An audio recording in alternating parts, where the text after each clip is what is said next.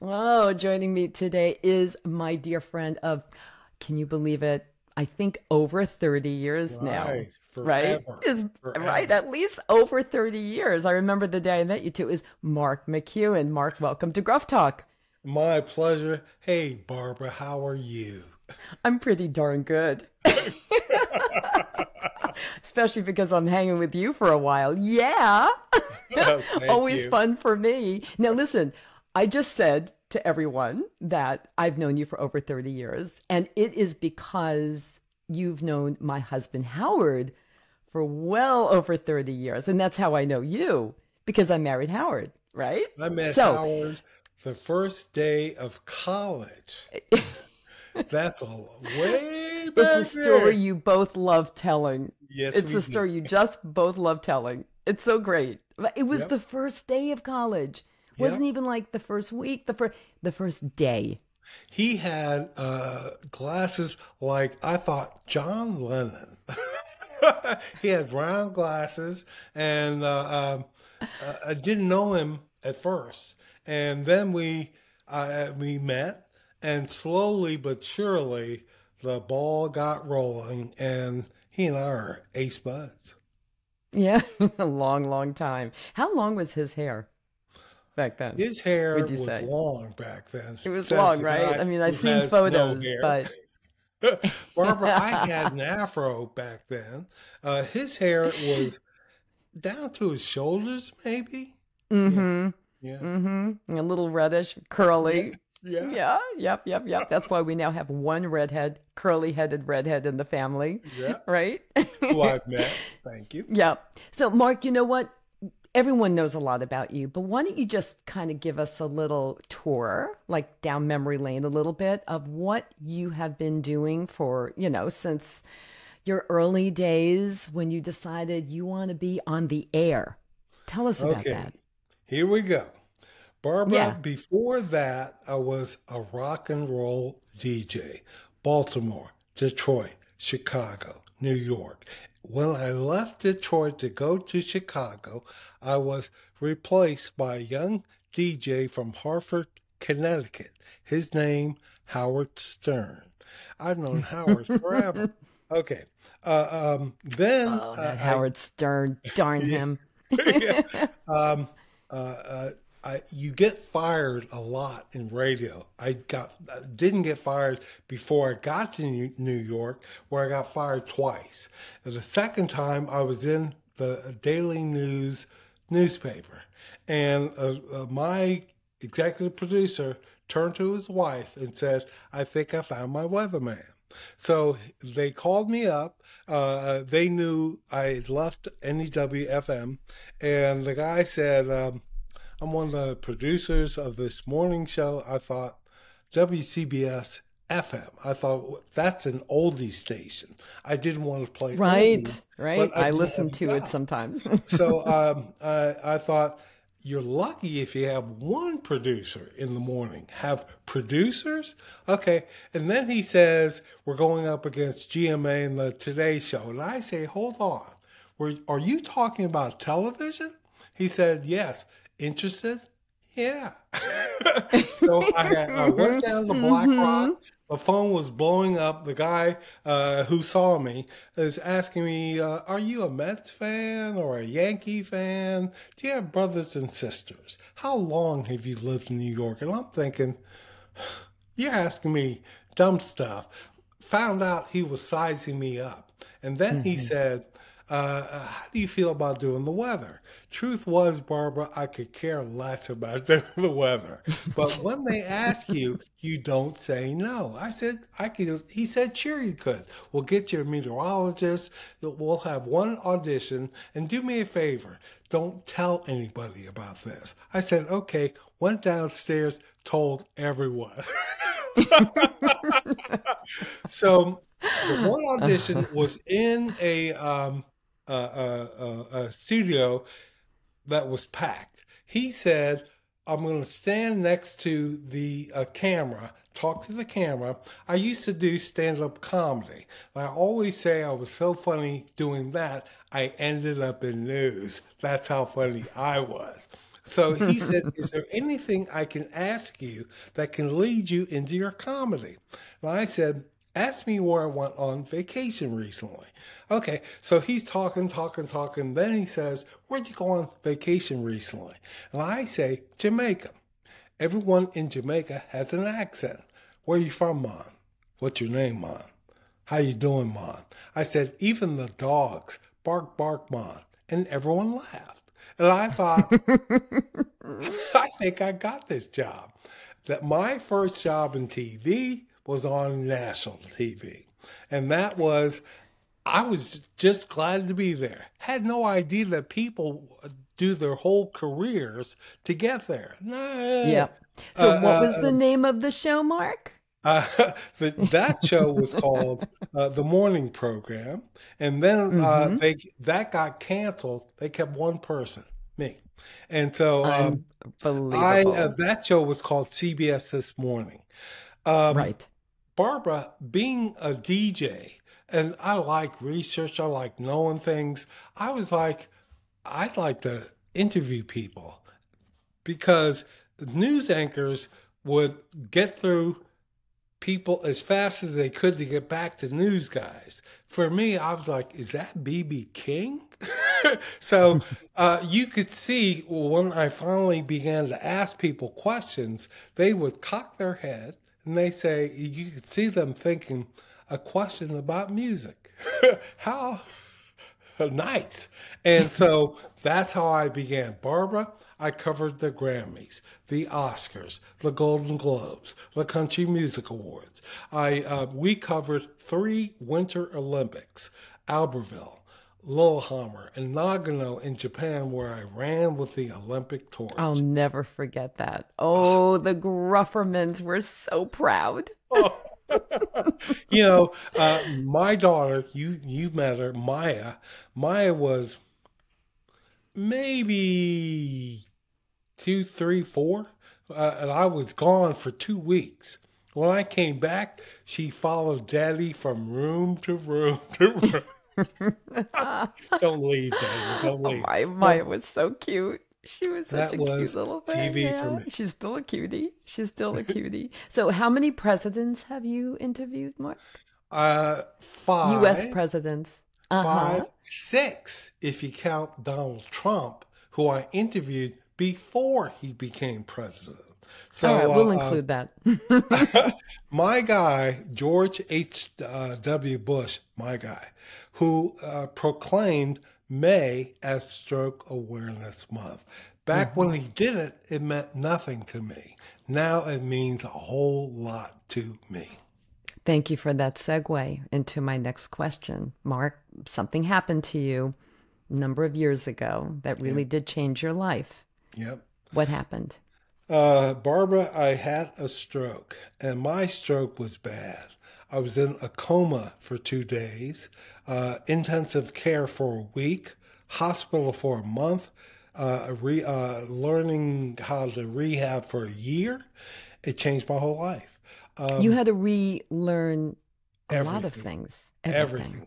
I had to learn to talk, had to learn to walk. This hand, I'm right-handed. It shakes. So I do everything. One day I was writing and it was squiggly and I thought, heck with this. I'll do it left-handed. So I learned how to do everything left-handed. Shaving, putting in contacts, eating, drinking, the whole thing.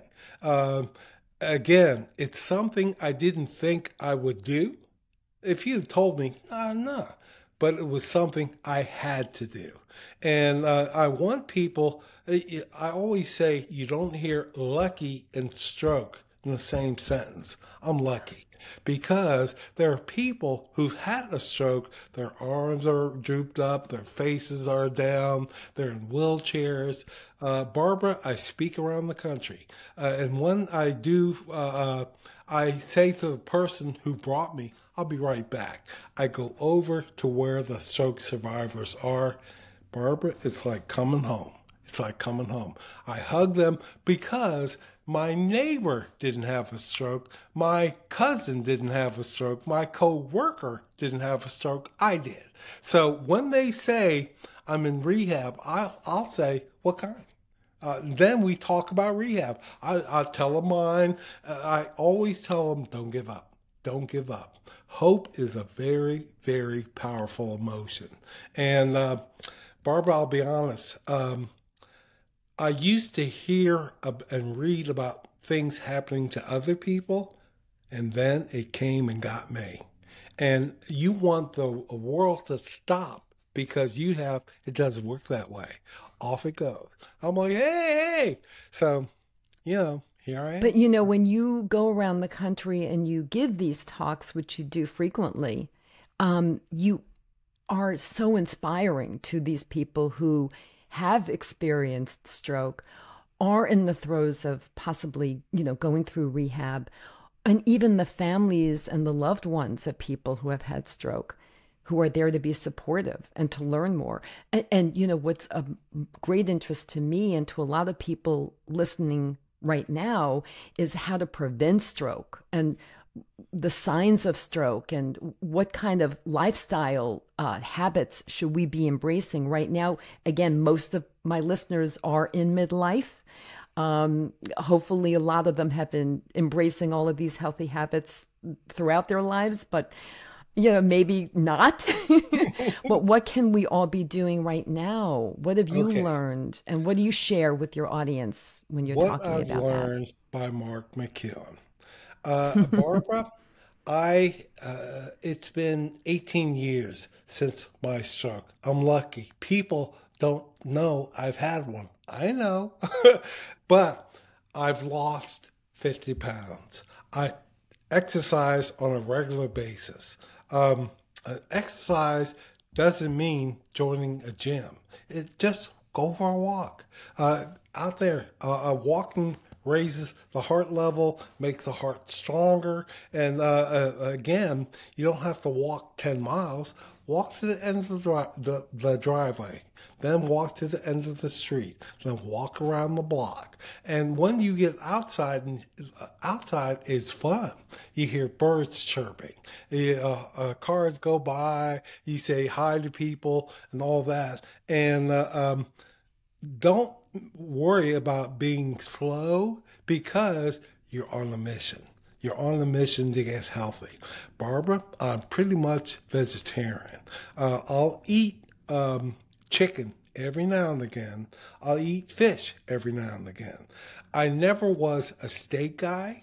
I don't really miss meatloaf and all that. But I'll say this. Everything in moderation, including moderation. The key for me is if you can't remember when you had chocolate chip cookies, have some. The key there is some, and then go back to being on your best behavior. Barbara, if you had told me I could never eat chocolate chip cookies again, I would have eaten every one.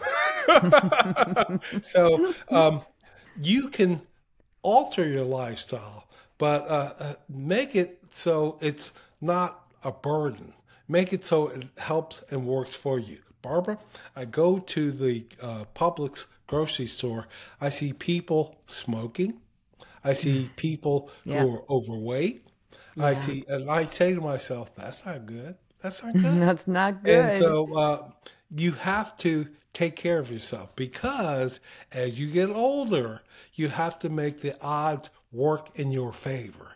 And that helps the odds work in your favor. Yeah, there's something that's a term that's being bandied about a lot lately, and it's called exercise snacks. And what you just described is kind of like an exercise snack where you just go out to your driveway or around your block. It's like a small amount of time. But if you do that several times during the day, or maybe go down on the floor and do 10 push-ups or a couple of squats, and then go about your business and go about your day, and then maybe do it again, do a plank and take another walk, walk your dog, whatever it is you do. You don't have to spend, as you pointed out, a lot of time. You don't have to go to a gym. You don't have to spend a lot of money. You just probably need a good pair of running shoes or sneakers that will be comfortable and supportive enough. So when you are doing all of these exercise snacks, you'll be comfortable. Yep. So, and also eating, this, so important. My equilibrium is messed up. The first time I laid flat and tried to do a sit-up, I thought I was having another stroke. You can't do that. I can't do that. What do you mean by that? You mean you get dizzy? I get dizzy. The whole thing. As they say, the whole Megillah. And so what I do is walking, and I go to a gym. When I go to the gym, I don't do weights and all that. I just walk on a treadmill. And I listen to music with headphones, Zeppelin and Journey. Classic rock. That's what I do when I'm running. Right. Classic rock. It's great. Yeah, you have to make the odds work in your favor. And what have you learned? Like, what was the most important lesson that you learned, do you think, from all of this? I mean, you mentioned eating well. You mentioned, of course, exercising, moving your body, I think is the way we really like to talk about it. So it doesn't sound like, oh, they're pushing exercise down my throat, right? It's just keep moving your body and it'll all be good. It'll be such a positive impact. But like, what else? I mean, you had the support of your wife and your family and your friends and other loved ones. And of course, the whole community who watched you for years or listened to you for years on radio. So you had that also, right? Barbara, I used to be able to eat a whole pepperoni extra large pizza by myself. Can't do that. Not to say you can't eat pizza, but again, once in a while. What I've learned is, Barbara, when I was younger, comic books, remember them. At the back of one, it said, would you rather be rich? And they showed a guy in bed with a butler, so rich, but he couldn't get out of bed, or be poor and be able to dance a jig down the lawn. Guess what? As you get older, your health is more important. If you can't get up and can't move around, what good is getting older? Again, you can be as rich as King Midas and can't move. So what I've learned is take care of yourself. Take care of yourself. Right. Don't give up. But as you get older, take care of yourself. And I'm not going to lie to you. Barbara, getting older is something that happens to all of us. I like to say, if we're lucky. Yes, if we're lucky. If we're lucky is Not right. everyone gets that blessing of getting older. I always say, this beats the alternative. The alternative is bye-bye. So I actually didn't know this, or maybe I did and I forgot, which is very possible. I didn't realize that George H.W. Bush was the one who made May, or pronounced May, to be National Stroke Awareness Month, which is what we're in right now, which is one of the reasons you and I said, hey, let's have this conversation now to kind of promote stroke awareness and prevention as well. So I didn't know that. So yay. I'll tell you a story. I met him, interviewed him 4 times. He has my number. I had his number. I went back to CBS. Harry Smith came down to Florida to interview me with the camera crew. Yes, and I could barely talk. I could barely move. And the producer said, would you come up when we run it? I said, New York? No. He said, please. Okay. So I flew it's one thing to go to Des Moines, Iowa. It's another thing to go to New York. So I go to New York. I sat there, hugged the whole studio people, crew, and all that. Harry said, "There's a lot of tears here. I'll put the Kleenex right next to you." Barbara, I cried through the whole thing. And I said, I hadn't heard stroke survivors. I said stroke victims.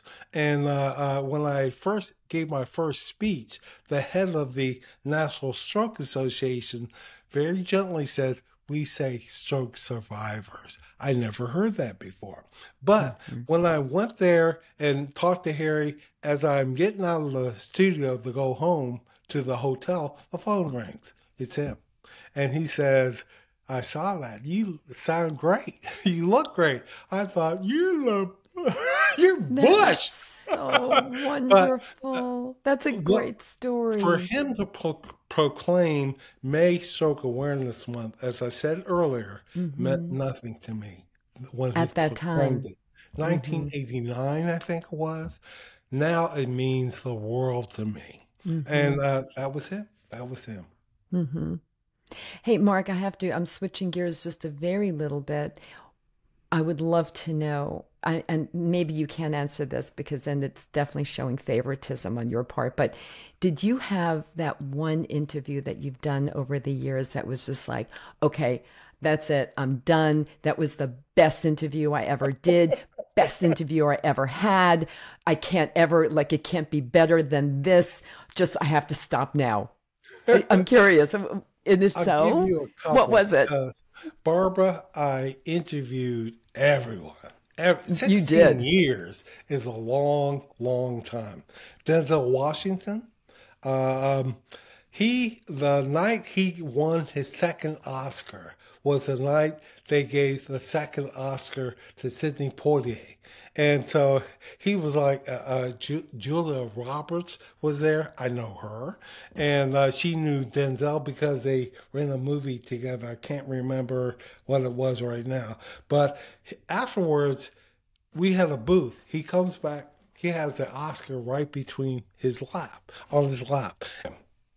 Denzel Washington says, "I need a new angle." And I say, "New angle?" He says, "People have been saying for years, I should have won the Oscar for this. I should have won the Oscar for that." He holds up the Oscar and he says, "I need a new angle."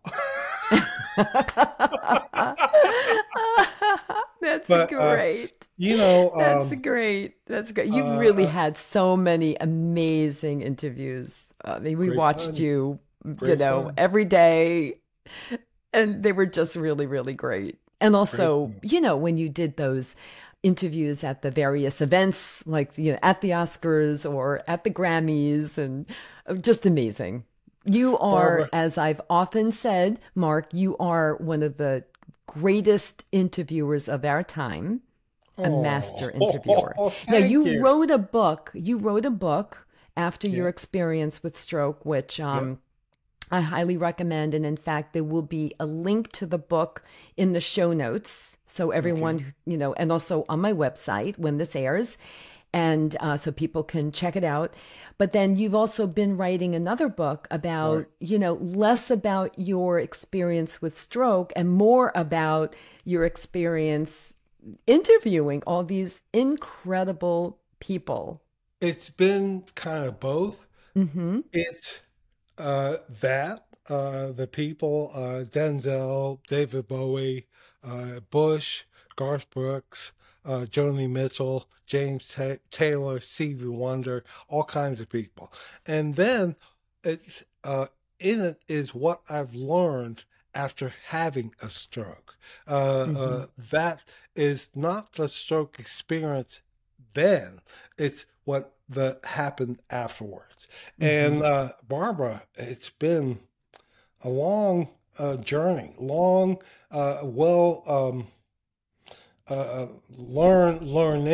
journey. So, but I have to tell you, one thing that meant the world to me, my book was written with a ghostwriter. Dan Paisner, and I was in bad shape back then. Bad shape. He would interview me, and I would answer, and then he would send me the manuscript, and he said, change it however you want. When he wrote about Tony Bennett, he wrote about him like People magazine would. Tony's my bud. In that tone. So I said, I'll write Tony, I'll write Garth, I'll write my father, and don't you change a word of it. Okay, when I write a blog, when I set the blog, it's on Your blog Facebook. is great, by the way. Thank you. He and said read by a lot of people. He said the words to me that meant so much. He said, you don't need no stinking ghostwriter. Which is amazing. Like you're like a triple threat. Is that the term? Like you're so cute and a great guy, but you're a great interviewer and you're a great writer. So like, wow. And by the way, I just want to share with you that right now, my dog, a lot of people know who listen that Pete, my Brittany dog, is very often always in the room with me when I do this podcast. And normally it's at a time of day where he's like had his big walk. He's had his food. He's like cool. He's sleeping. But it's right now it's around his dinner time and he is like an alarm clock and he's sitting there and he's like staring at me. Right. How old is he now? It's so fun. He just turned 10. Lola. He just turned 10. I know. It's so crazy. It was sorry to interrupt your story. But anyway, yeah, you're a great writer. Your blog gets a lot of comments on social media because I see it. I read it. You know, it's you're really, really good. And so I'm looking forward to seeing this next book. Thank you. It'll be really, really fun. Much. You know, you didn't answer my question, Mark. Like, who was that best interview? Barbara, and you don't have listen. If it's going to hurt feelings out there, then no. My answer is they were all good. They were just. I like talking to big people and everyday people just the same. The fun for me is getting people to talk, getting them to think. I always say, do your homework because I'll give you an example. TV, Barbara, is full of people who are pretty and dumb as a bag of rocks. They write their 10 questions and they say, Brad Pitt sits down and they say, tell me about your latest project. And he says, you know, on the way over here, I got an AK-47 and shot up a 7-Eleven. And they say, is it a comedy or a musical? Their answer to the first question can negate all the other questions. If you've done your homework, now you play ping pong. It goes back and forth. And I try to make it not a forward brow kind of interview, a conversation. If that's what I aspire to. And so I tell people, forget the cameras, forget the lights, talk to me. And so, they, you know, and I try, my mom always says, be sweet, be nice. I try to be nice. And definitely you are. I mean, you know, you're not looking for the tears to come down. Barbara, I'm looking at my wall, Sting, John Travolta, Bruce Springsteen, Hillary, George Harrison, Joni, Beyonce. Amazing. Sylvester Stallone, Celine Dion, Muhammad Ali, Neil Diamond, Jack Nicholson, Michael Jordan, Richard Pryor, goes on and on. Amazing. Really so fun. So fun. Did you ever feel like, you know, you were in either giving a talk or interviewing someone and you messed up? And you said, Always. Oh my God, I can't believe I just did that. I will never be able to show my... Did that ever happen to you? Or because you're so smooth. Barbara, I always say there's no one harder on me than me. And so I think, I shouldn't have said that. And people go, what? But that's maybe being like critiquing yourself. But did you ever actually mess up where you're like, uh-oh, this is not good? No, right? You never had that experience, did you? The hardest interview I did was Mm-hmm. Tommy Lee Jones. Tommy Lee Mm. Jones at the time was in The Client, the movie by Yeah. Grisham, Susan Sarandon, all that. He also went to Harvard and roomed with Al Gore. I thought, that's great. Didn't know he didn't want to talk about that. He's kind of a curmudgeon anyway. When I brought up Mm-hmm. Al Gore, it turned into yep, nope. I can't go home with yeps and nopes. So I say, what's it like being in a movie written by Grisham about a book that everyone has read? He says, I don't know. I thought, okay, give me one book that meant touch you. I don't know.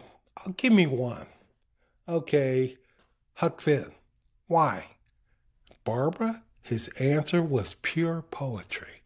He talked about this, he Oh. talked about that, what it meant to him, what it meant when he read that. I thought, I'm good. Thank you very Yeah. much. See, that's the exact thing I was saying about how you are really a master interviewer because you, without skipping a beat, you just kind of very gently and kindly, without getting defensive about the fact that he wasn't giving you any answers except one syllable answers, Yeah. and you turned that around. Yeah, good. Yay. Yay, Mark. You know, Oh, I love Barbara, it. the key for me is getting people to tell you something, to talk Yeah. about things. Yeah. And I remember when I first began,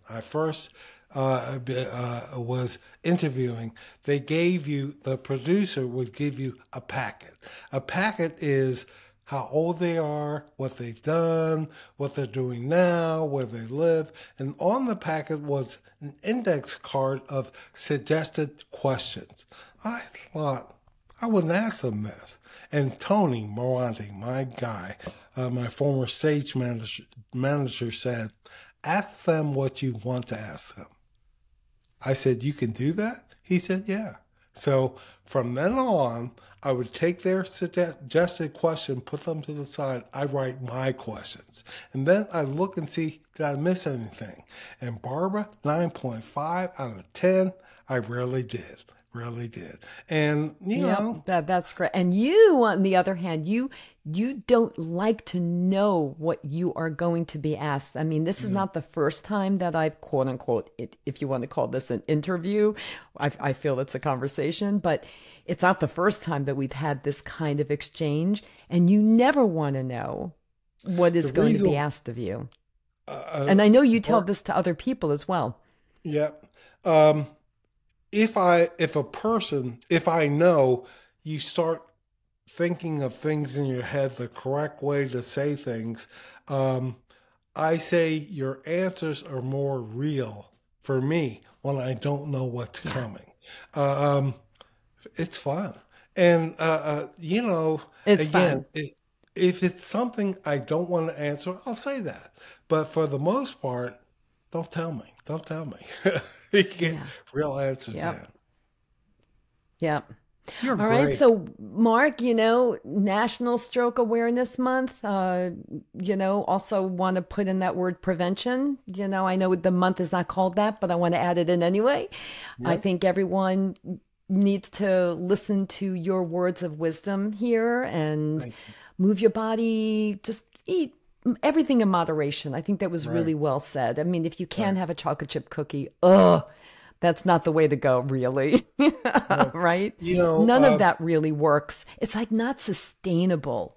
right. In fact, a new study just came out this week about how, from the American Heart Association, about how the very restrictive diets like keto or I saw paleo that. I are saw that. not sustainable, right? You saw that too. And they Hmm. really aren't good for your heart. In fact, the Right. contrary. So, the ones that really are the ones we know well too, the Mediterranean diet and the Right. very famous DASH diet, those really do work. And that's like common sense eating. So Well, I encourage everyone to think about how they eat and maybe just make a few subtle changes, everything in moderation. And also, I really believe keeping stress, at bay as best as possible is really important for your heart health, which is, connected to stroke, of course. We know that. I mean, it can be. And sleep, I think, should be a priority. And anything else? Like what are like some of the things you want to make sure that everyone remembers from our conversation today, Mark? Barbara, Ben and Jerry's, you can't have it every day. Barbara, it's pretty gosh darn good. But you have to, like I say, everything in moderation. And you want, as you get older, I see people, I always say they walk like penguins.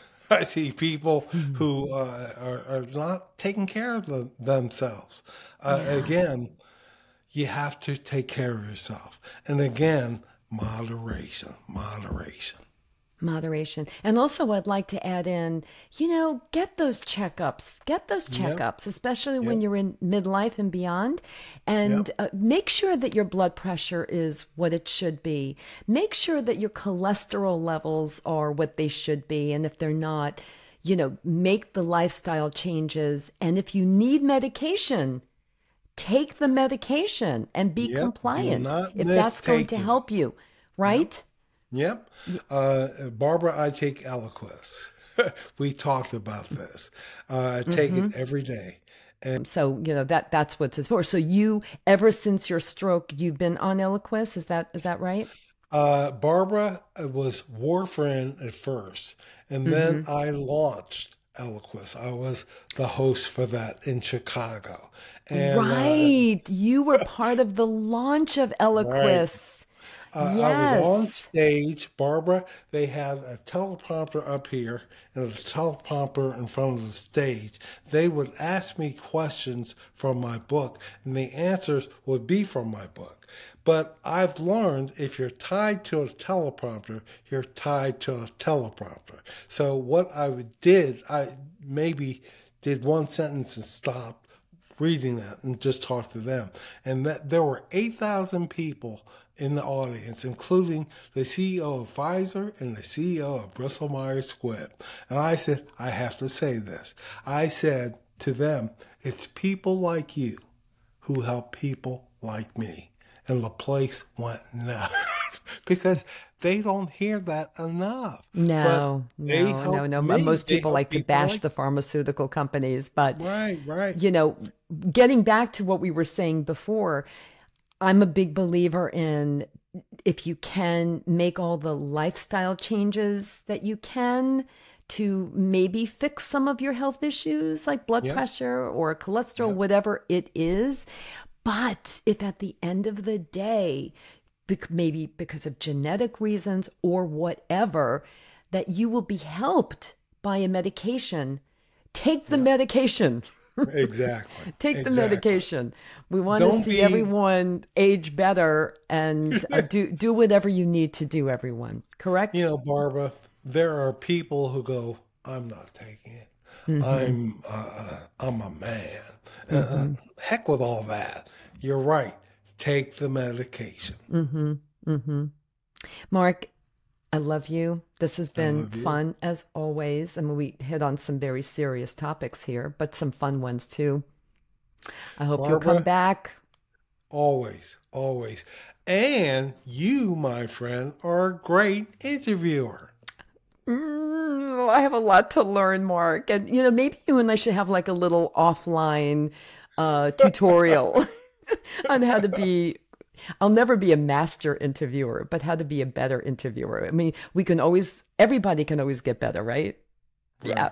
Right. But thank you. I'll take the compliment. Thank you. Thank you. Tell Howard and Sarah and Elizabeth I send my love.